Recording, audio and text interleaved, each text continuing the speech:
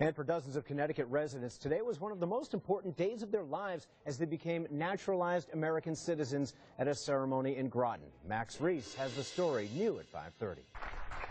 For 19 people, getting certificates that make them American citizens is a milestone. Azar Bula is in the Marines and even served a tour of duty in Afghanistan.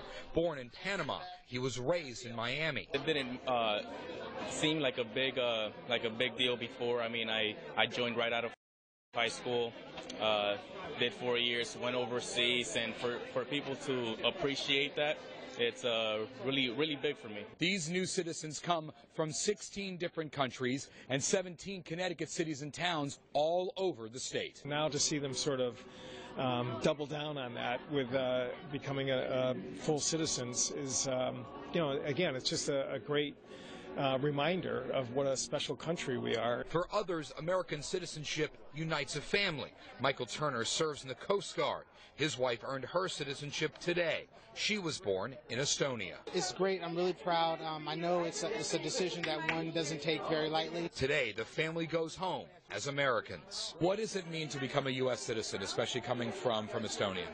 What does it mean?